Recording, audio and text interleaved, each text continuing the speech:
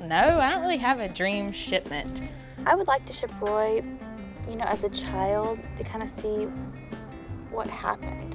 I'm gonna have to say my dream shipment is anything that takes me to Key West right now, because at this point you can obviously, it's a little chilly out here. Like, I just want to be where it's warm, always. My dream shipment would be to transport cadavers.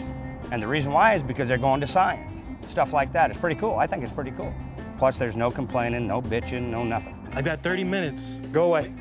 My dream shipment would be, I'd stop at the W.E. Munson Boat Company in Burlington, Washington, and I would load up my brand new 38-foot high-speed landing craft and drive it to the Lake of the Woods and launch it. Can I ship Channing Tatum somewhere? Chris can stay home.